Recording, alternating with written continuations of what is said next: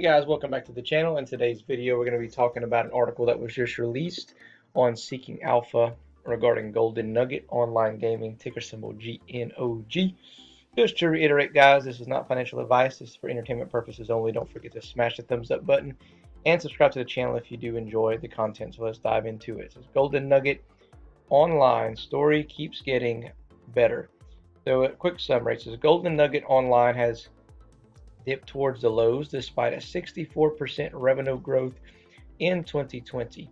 The company plans to ramp state gambling markets from 1 state to the start of 2021 to 6 states by year end.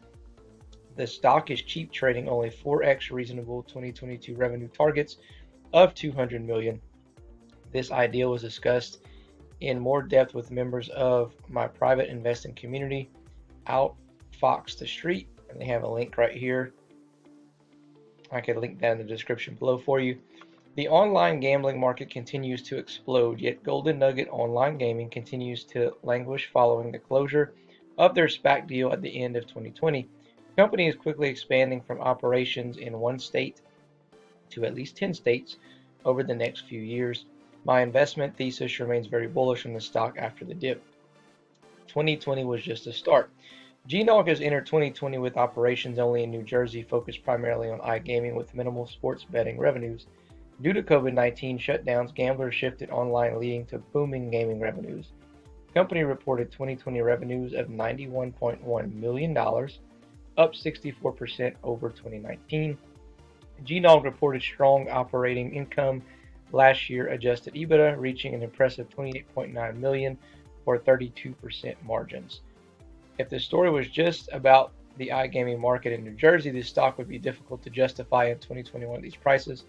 As casinos reopen for in-person gambling, casino players are likely to reduce some of the elevated online playing when lockdowns occurred last year in New Jersey. GNOG will be happy for New Jersey revenues to remain flat. The key is that the story isn't just about the Garden State. GNOG has already launched in Michigan this year, and the company has plans to enter in 4 more states by the end of the year.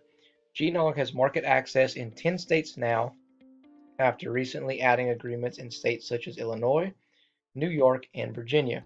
The company now forecasts launching in Virginia and West Virginia by the summer, and Illinois and Pennsylvania by the fall. Other states are set to launch in future years, and GNOG plans to sign more market access deals in the months ahead. So this here shows the market access. It shows the state, the partner, and it shows like what it's basically targeting. So you have Michigan, and it has a partner, casino sports. You see Pennsylvania, casino, Illinois, casino and sports betting, West Virginia, casino and sports betting, New York, Virginia, just one each, casino and sports. GNOG has only launched in Michigan on January 22nd, and the company has already seen monthly gross gaming revenues reach a forecast of $3.3 million in March. The total market size in Michigan is already 10x the market size of New Jersey when the state launched years ago. Let me tell you that again.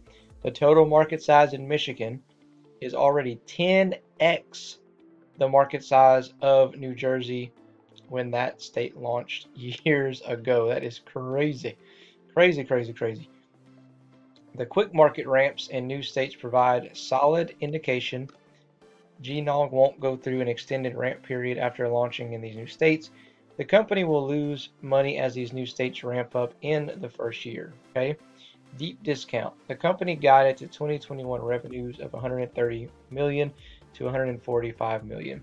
The guidance assumes 51% growth over 2020 revenues, but the amount likely disappointed the market considering the plan to launch 5 new markets this year.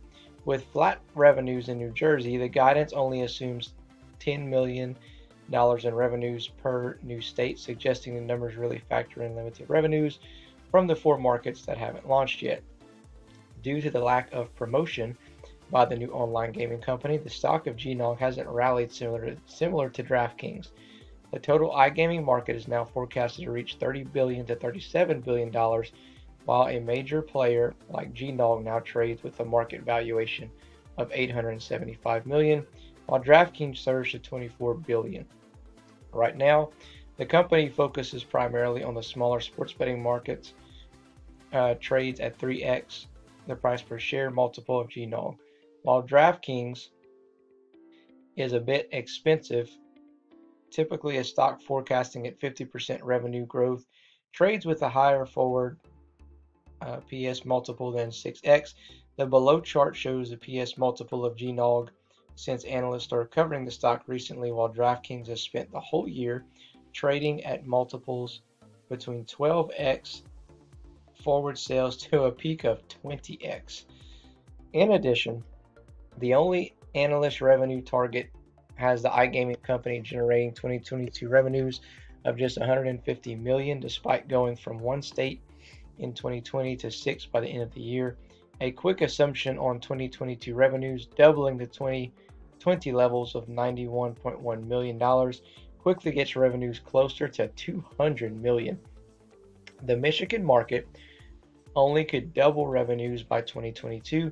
At this revenue target, the stock only trades at a 4x, a more realistic, if not conservative, revenue target. The takeaway. The key investor takeaway is that GNOG has become a far better deal, dipping to $13.50 here despite the strong initial numbers from Michigan and the market access deals in the additional states.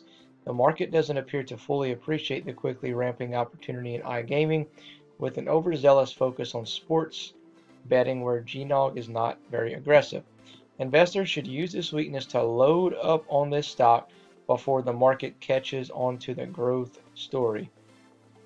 One more time for you folks.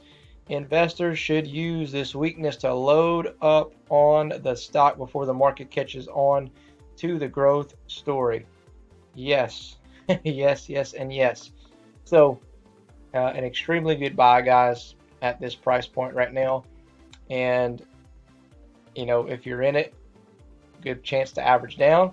If you're not in it, if you've been thinking about it, you want to, you know, hop in, now's the time if you can afford it. Just start building out your position.